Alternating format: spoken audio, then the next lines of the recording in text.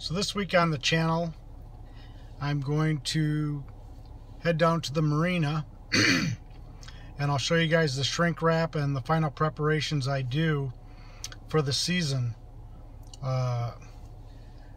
Something else I'm going to be covering through the winter, like I mentioned, I'll post about once a month, are projects that I want to do on the boat. And there are really only two that I want to tackle. The first and foremost is the holding tank. I love Pearson sailboats. I've owned two now. And there's only one thing that really drives me crazy about them, and that is the holding tank for the toilet. They put a collapsible tank in on the Pearson boats, and I'm just not a fan. They leak, they smell. So the first thing I did with both of my boats when I bought them was cut that right out. So this winter I will be installing a hard tank, and I'll walk you through that process. The other thing that I want to get done is the tow rail. The way that's been, it's a teak tow rail, and the way the previous owner kept that up was to use West Systems epoxy on it and followed that up with Captain's varnish. So it's showing a little bit of wear and tear. What I believe I'll do is wait until spring for that project.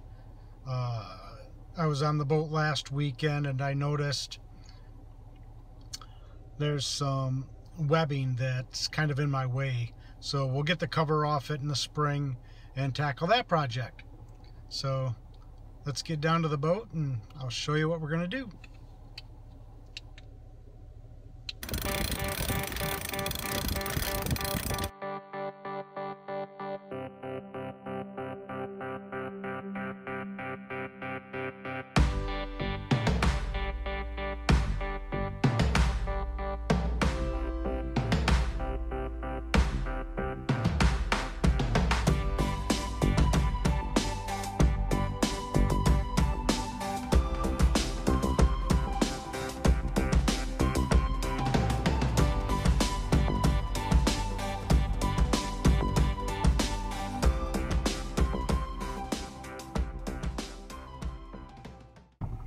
Alright, you can see there's a few more boats in here since last time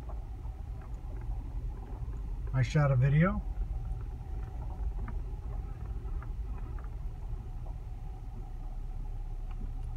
Let's get back to my boat. So the way I have to get into my boat is through this little plastic door. I'll tell you what, you guys that winter in the Bahamas, that's a better way to do it than shrink wrapping. So there you have it. Latitude adjustments all wrapped up.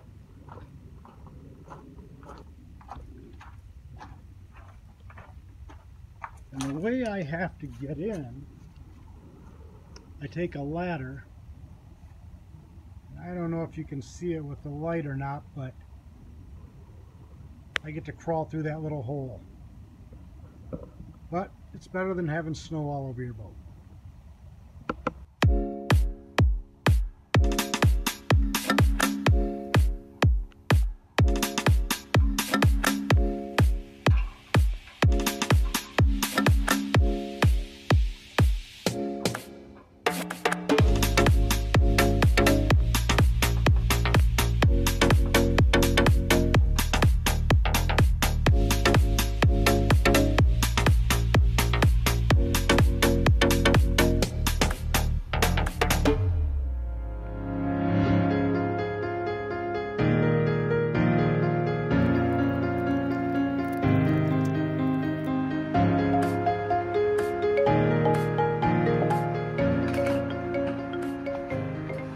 So yes, this is what it looks like coming in and out of my boat all winter long.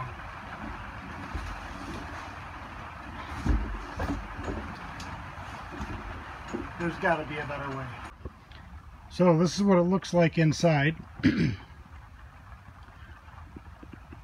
Ship shape marine, like I mentioned in one of my earlier videos, Toledo Beach Marina is a full-service marina, and Shipshape Marine did the shrink wrap job on my boat. I might consider having a cover made. It was about $600 to have this done for my 28-foot Pearson. I had a cover made for $2,000, and I'll tell you what, it's a lot nicer. One of the things I found when you're dealing with shrink wrap like this is you build up a tremendous amount of condensation in the boat, on the decks, and you know, I shrink wrap it to keep the sun and the snow off the boat, but the bigger issue I have is all this condensation that builds up. So it's, do you want snow on your deck and sun, or do you want to deal with the condensation? So they've vented the boat with a couple vents. That's typically what they do. I'm actually going to buy some more of my own, and I'm going to vent this thing ridiculously, actually. And then what I do is use a few products to help keep the boat dry. So the product I use is called Damp Rid. You notice I have a couple really big buckets and then 4 small. I'll put the 2 big buckets out here on the deck and hope that soaks up some of the moisture. I found myself coming down to my boat, my last boat that is, about once a week just to mop the deck of condensation, the moisture from the condensation that builds up. So I'm really hoping these big boys out here on the deck will help with that. That and more vents, and fingers crossed. And then I take the 4 small ones and I'll displace those throughout the cabin. A couple in the main salon area, 1 in the V-berth, and 1 in the aft cabin. Another thing that I like to do, I'll go down inside the boat and show you, but I have everything opened up so you can get as much ventilation as possible.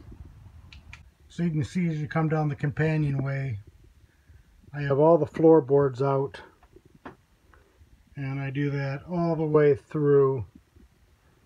There's not a tremendous amount of light in here yet. I always plug electricity in, but today's kind of a short day. But I also open up all the cabinets. So that's really all I can do, that and the dry rid buckets, and hope for the, oh, I take that back. There's one other thing I like to do, and that is about once a month I come down and I run a heater in the boat and just dry the whole thing up. So those are the precautions that I take. I have these little buckets. I actually leave one right here in the cockpit, and we're going to go up into the V-berth. It's pretty dark, and I'll place one up there, and then right back here in the aft cabin, which is very dark, so you're not going to be able to see in there. So as I come out of the aft cabin, take this little guy here. It's always fun walking in the boat with all the floorboards out, holding a camera. It's a straight up balancing act, that's what it is. You see I have all the cushions propped up. It's not real easy to see that, but just trying to keep everything as dry as possible and have as much circulation as the boat as I possibly can.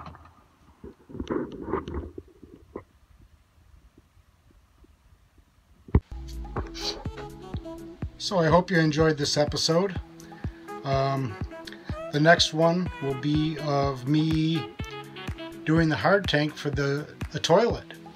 So if you haven't, please subscribe to the channel, give it a thumbs up, and I'd also like a comment. So if you have any comments, any advice on shrink wrapping a boat and keeping it dry inside, these are the techniques that I use.